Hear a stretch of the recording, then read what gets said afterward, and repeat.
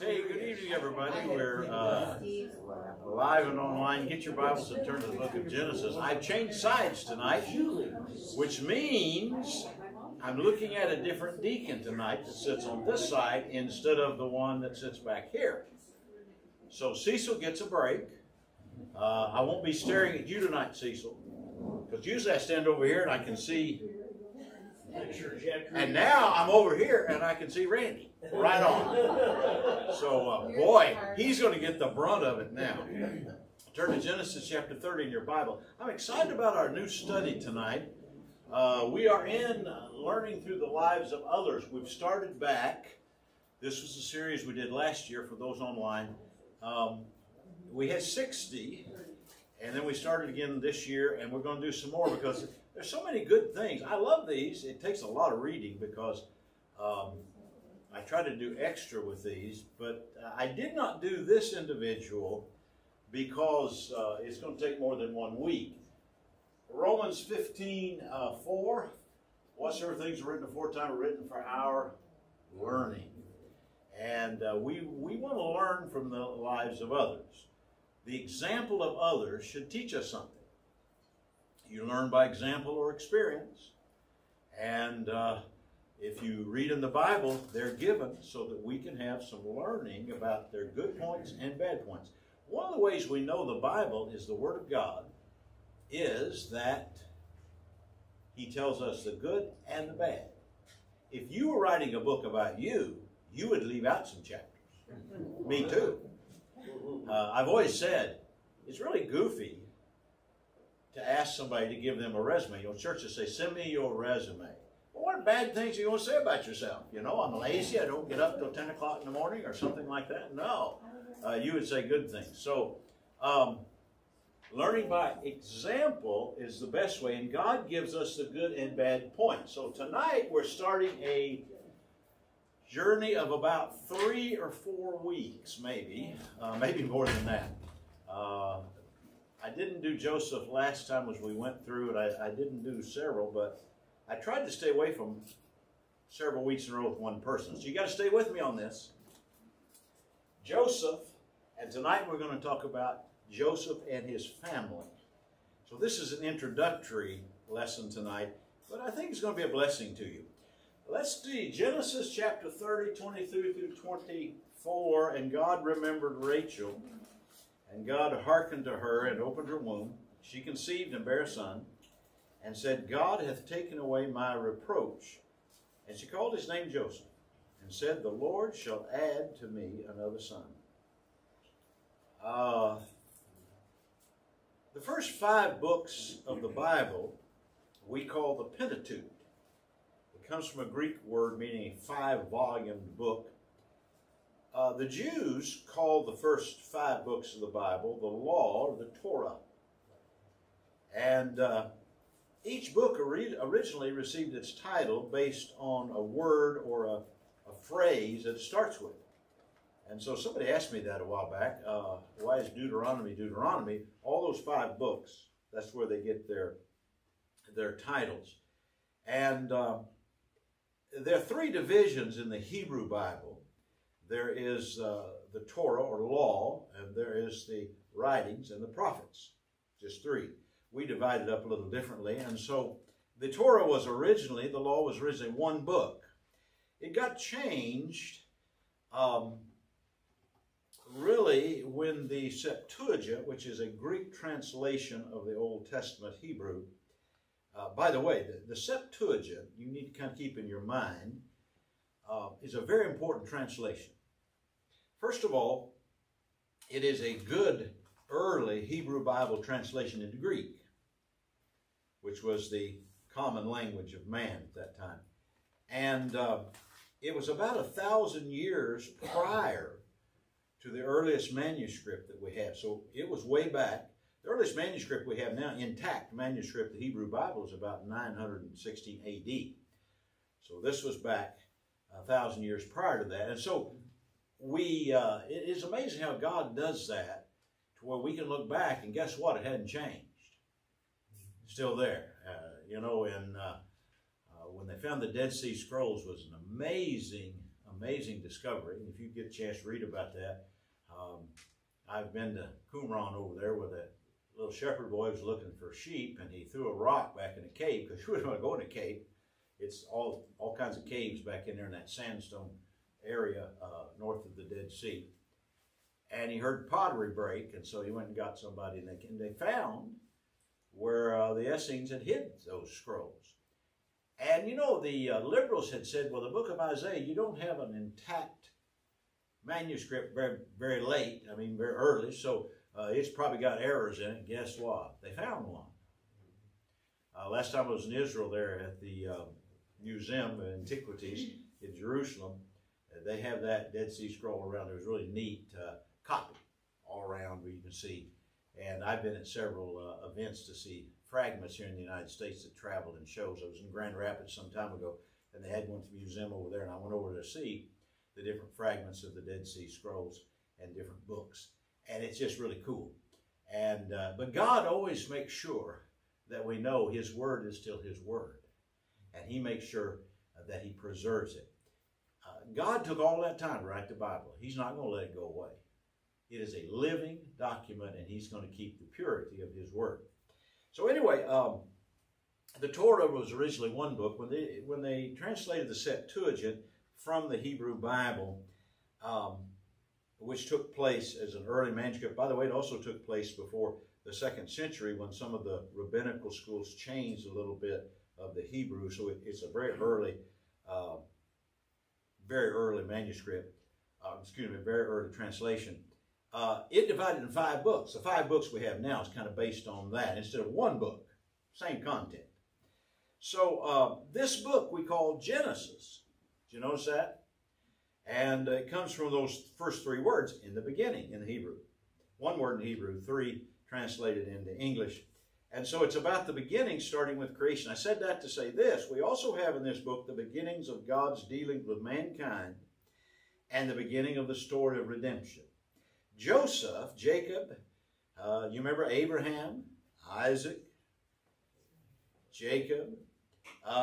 Joseph is going to have an impact on the people of God in the plan of redemption, in the story of redemption.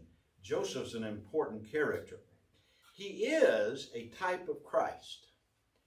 A type meaning he's not Christ, but as a Savior for the people, and there's so many different ways. I have a book somewhere in my library. As I walked through, I thought I could see it, but I'll have to look for it tomorrow. I have somewhere in my library a book by Arthur W. Pink, A.W. Pink, has a book on 150 types of Joseph being a type of Christ.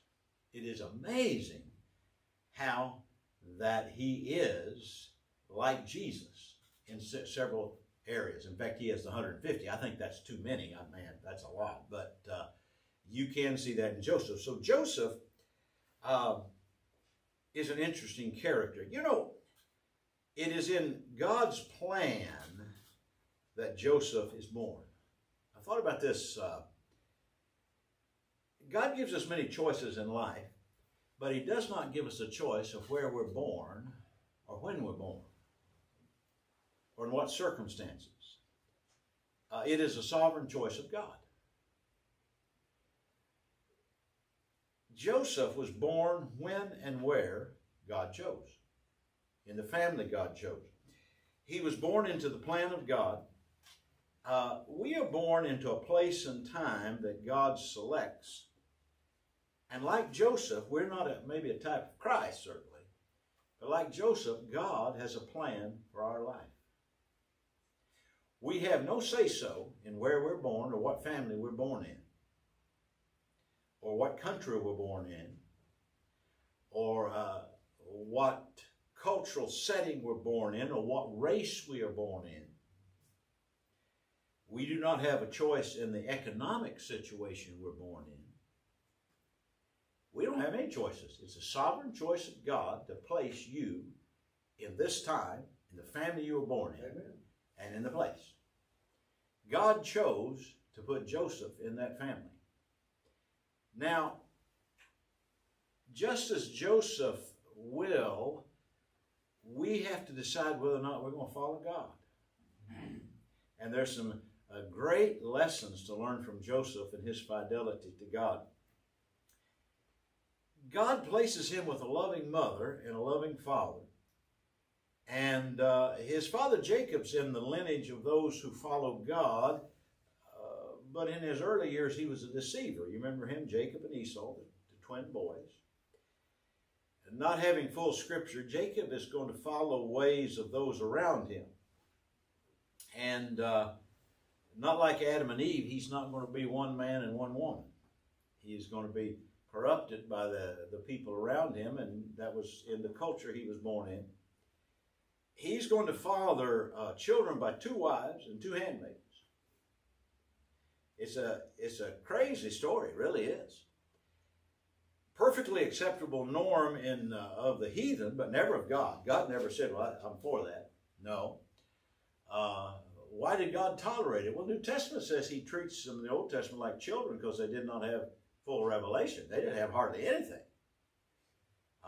Was God happy with that? I don't think so. Can God work through that? Yes, he does. And it is kind of amazing. Now, Joseph is in the plan of God, not in the lineage of the Messiah. I'm going to talk about that in a little bit. But being instrumental in the plan of God for the nation, Joseph will have 10 older brothers. We're not going to get to those tonight. 1 younger brother and a sister. Unlike a single mother and father that has this big family, when I was a boy, there's somebody that was close to us location-wise that had 12 children. And they had them at all stages. The grown ones finally take care of the little ones. Jacob did it this way with the 2 wives, Rachel not being able to bear children at first, and the 2 handmaidens, Leah being able to bear children. They're all close together in age. This is one group. That's going to play into some of that jealousy that we find in the life of Joseph. Now, there's going to be much conflict in this home. It's an interesting story. It begins, really, I want to go back in the story, and we'll talk about the rest of them after a while, but I want to start with Joseph's grandfather, Laban. You remember? They moved over, and the first 6 years of Joseph's life, he's going to live with his family at his grandfather's, whatever you call that, gathering ranch, whatever you call it. He was quite wealthy and had a lot in Padan-Aram, which is a flat land off the of Aram. It's near 2 rivers, northern part of Mesopotamia. And that's where they're going to live. So first 6 years of his life, those are impressionable years. It's funny how children, little children, pick up so much in those early years. Never discount that. I think if I had to choose a group to work with, it'd drive me nuts.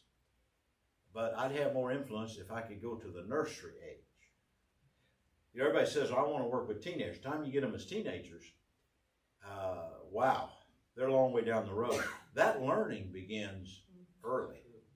And those children pick up stuff. I'm amazed at what they pick up every day. So Joseph spending the first 6 years of his life with his grandfather, living where his grandfather lives. Laban knew about Jehovah and seemingly respected Jacob's God, but it wasn't Laban's God. You see, Laban was a committed idolatrist. He was. He never changed. So Joseph is introduced early on in his life to a choice. He, early in his life, had to decide, or he could see, didn't decide that early, but he could see the difference between serving God and serving idols. It's right in his home, he could see it. The true and living God of his father, or his mother gods of the world, and his grandfather. He would have seen his grandfather worship and serve other gods and statues and figures, gods who can't see and can't hear and can't talk and can't move to help. They're idols. The contrast was the God of his grandfather Isaac and his great-grandfather Abraham and his own father Jacob and that of his other side of the family, his mother and grandfather Laban. So there is a choice. Now this God that Abraham served and Isaac served and his father served speaks, moves, he's living, and he blesses. Now think about the contrast there. On this very first night away from home, this God spoke to his dad Jacob. Remember that when he left and he had deceived his brother and he was on his way and God spoke to him there at Bethel? So much so that he saw that great vision. You remember that? He was running away and he said, "This is the house of God." And God communicated with him and told him he was going to bless him. So as he was heading to Padan Aram, Jacob, this very God of heaven spoke to his dad personally in the night. You cannot tell your grandchildren and the little ones, you can't tell them too much about the God who speaks. Don't tell them about your conversion experience. Man, you have a living testimony, and little ones need to hear it. God speaks, and in your life, God moves. We don't serve a dead God. We serve a living Savior. He's in the world today, and that's the God, of course, of Jacob, and will be Joseph's God. Now, his maternal grandfather Laban didn't know God personally, knew him at a distance, and knew that Jacob was there. In the business world, Laban knew what he was doing. He was prosperous. Good and shrewd businessman, which I believe Joseph watched from early on his formative years. I think it would serve him well in the future. So he has this influence, and he sees the other side of things. And then there's his mother, Joseph's mother, Rachel, in the home. She was a beautiful woman, apparently, much more physically attractive than her older sister, Leah. His father Jacob had met her at the well. You remember that? She came out to draw water for the sheep, and her father's sheep. Jacob was in love with Rachel. You remember that? Oh, wow. I fell in love with her. Joseph's old grandfather, Laban, in a shrewd businessman that he was, he sold his daughter 7 years of labor. And then he finagled away to get him 7 more years by doing something quite unscrupulous. What did he do? Well, and after the wedding feast and the wedding night and the darkness of the tent, he slipped in Leah, veiled as the brides were. And that night, Jacob thought he was with Rachel and he was with Leah. And he woke up the next morning and said, "Who's this?" And wow, the deceiver, and that's kind of ironic, the deceiver got deceived by his father-in-law. And so he's going to have to serve another 7 years. Now, Joseph's going to hear all this. He's raising this family. Family secrets go around in the family. And speculation, but especially things that happen in the family, they might not tell everybody about it, but they're going to tell the family. A good thing God told us about it. And so he finagled a way for Jacob to marry his older sister, the older sister of Rachel, Leah, and get double service. So in the home, there's this dysfunctional situation. This is one of the first dysfunctional homes you see. I mean, this is a dysfunctional, strange situation. Joseph could see the great devotion and love of his father had for his mother. Because of his great love, Joseph would be loved by his father more than all the other children. This is important to understand. He's got all those children, but he loves one especially, and that's the firstborn of Rachel. It's Joseph. And all the others know it. They don't like this. Joseph would have learned a couple of things from his mother. First of all, he learned something about patience. Beyond her love for his father was the patience she had. She waited 7 years. Well, that's a long time. If she was as attractive as the Bible makes her out, I think a pretty girl like that could have got married quicker than that to somebody else.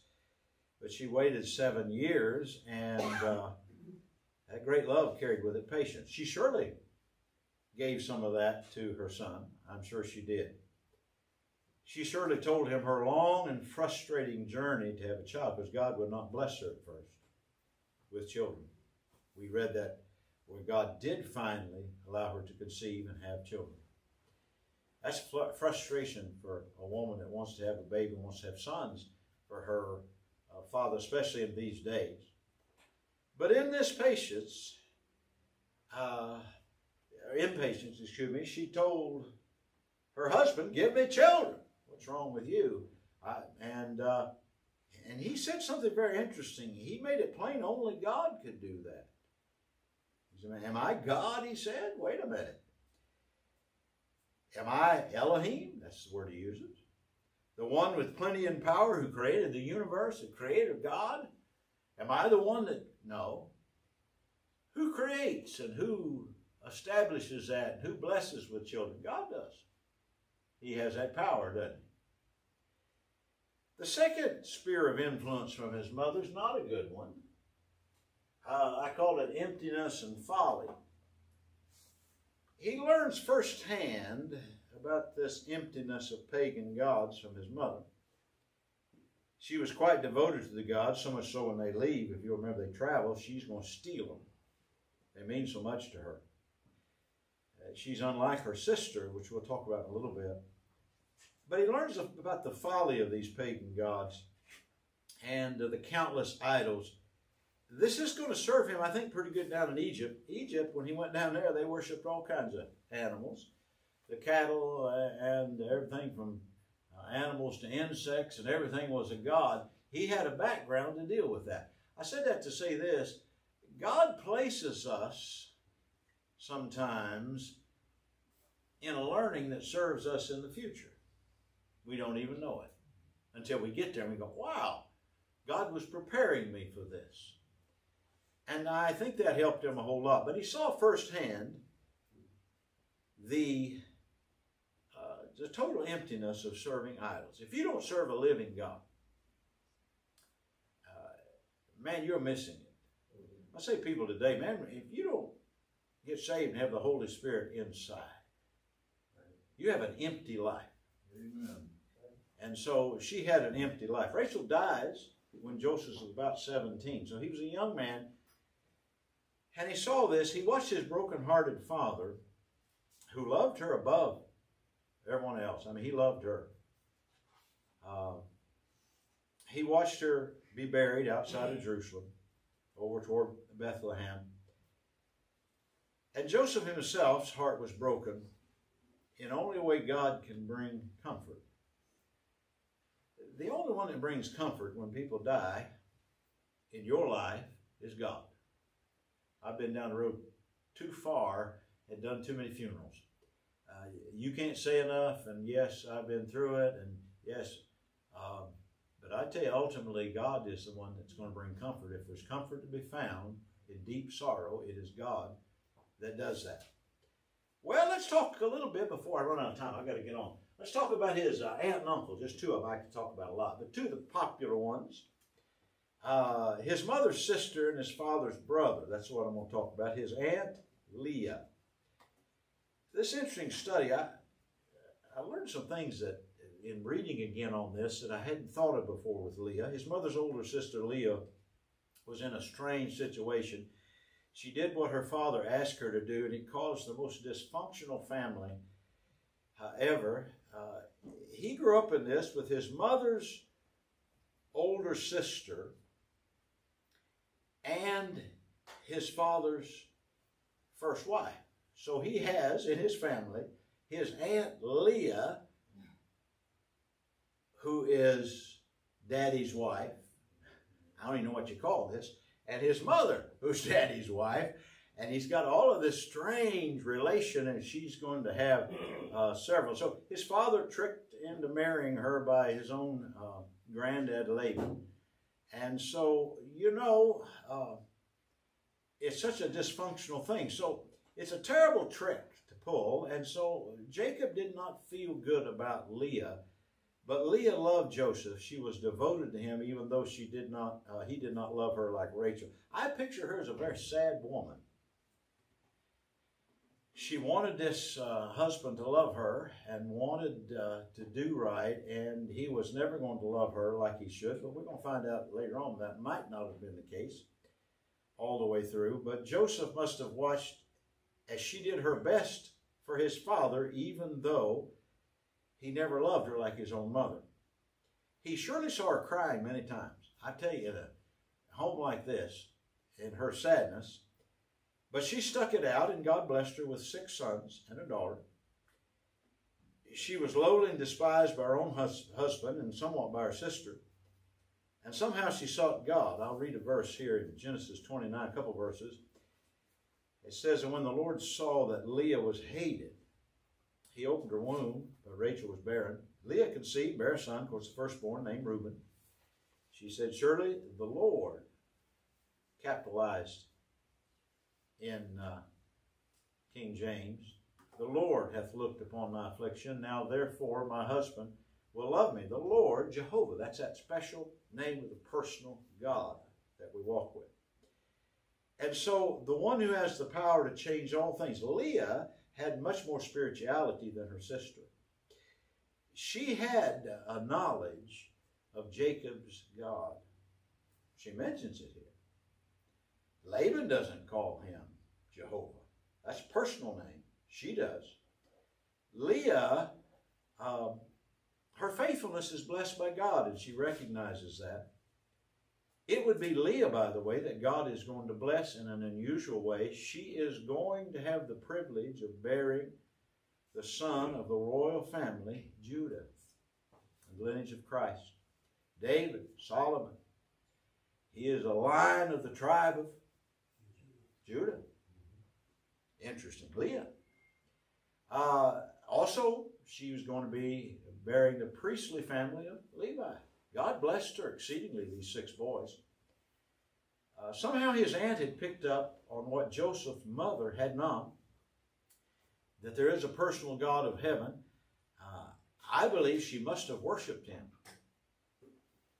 to call him that. But anyway, he was real. She knew he was real. She knew Jehovah. The Lord had seen her pain and blessed her. It's an interesting take on her. In fact, it's even more interesting, and I hadn't thought about this connection until today, actually. I was reading over the book of Ruth, and I'd read this several times, and it dawned on me today. When Boaz was going to marry Ruth, he mentions, over there in about chapter 4, he mentions the following. The Lord, Jehovah, make the woman that is come into thine house, that's going to be Ruth, like Rachel and like Leah. Isn't that interesting? She is remembered way down the line, and I'd never thought of that before. So she's making an impact. And then we also find later in life, and this is most interesting about Leah, that Joseph learned the faithfulness of God really counts. She was faithful. At the end of his daddy's life, Jacob's life, we're going down to Egypt now, and they were down there. And it says in Genesis 49:29, and he charged them and said unto them, I am to be gathered unto my people. This is Jacob talking to Joseph. Bury me with my fathers in the cave that is in the field of Ephraim the Hittite.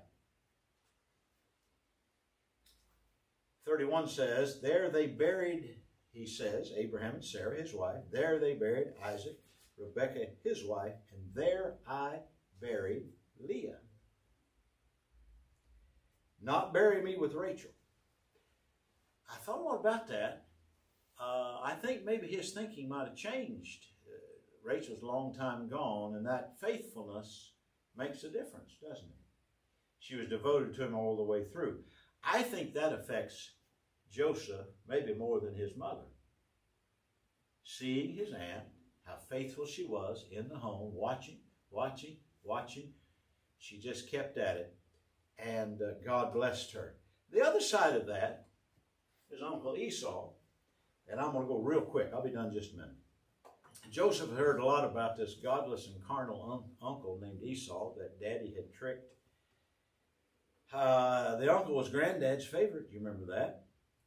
And the one who had dashed his hope, Esau, of blessing his birthright, he sold it for just a bowl of stew. And Jacob tricked him out of it. Mother helped.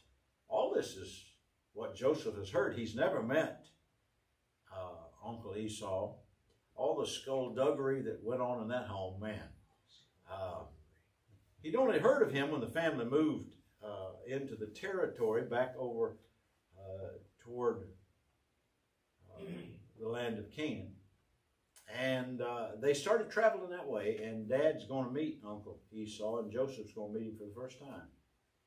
I think the fear in Jacob's face could be seen, and the boys had to be fearful themselves, realizing that Uncle Esau had determined to kill his brother if he ever got a chance. When Daddy dies, I'm going to kill you, and that's why he left that area.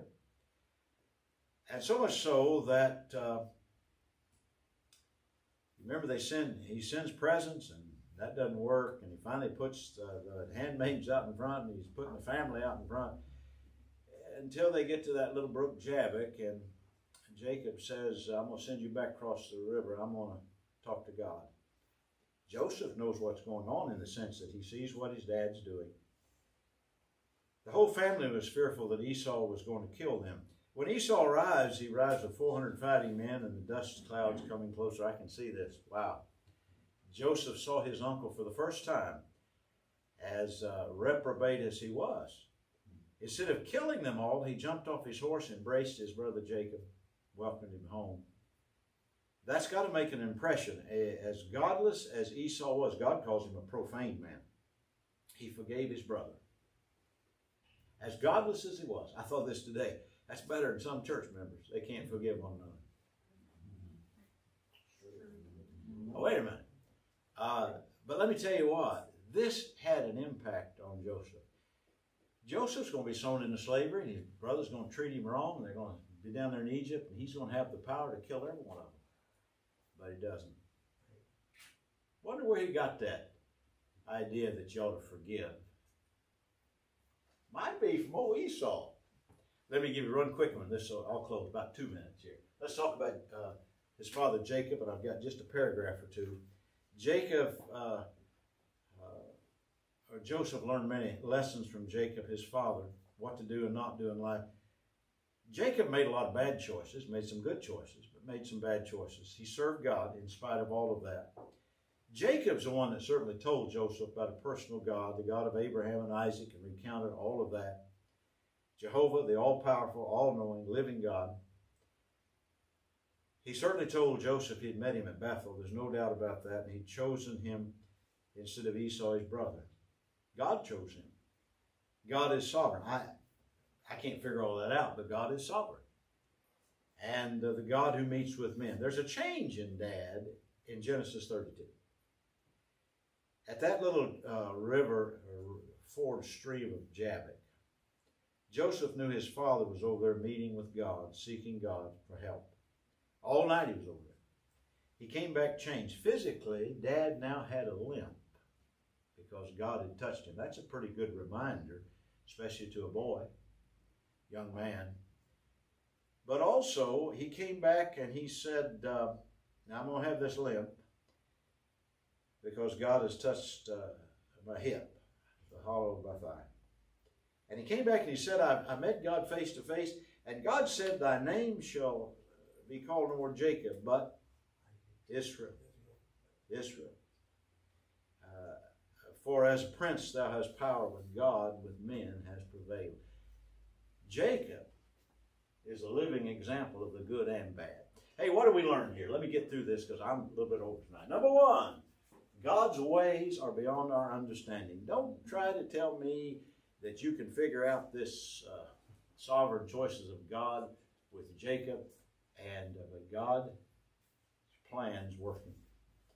God is sovereign and makes his own choices. I really can't understand everything God does, way back when, I can't understand everything God does now. But God knows what He's doing. We do influence those in our family. You do. God works with many people. Blesses those He wants to bless, those that follow Him. And God has a plan. Not always we can see it, but God does. Hey, let's have prayer. I'm a little bit over tonight. If Ashley was here, she'd have been doing that earlier. Let's pray. Heavenly Father, thank you, Lord, for your blessings. Thank you for the study of Joseph. We've already learned some things tonight. Help us to learn some good things in the future. And I know we will from your word and from the life of this man. Thank you for our church. Bless our service on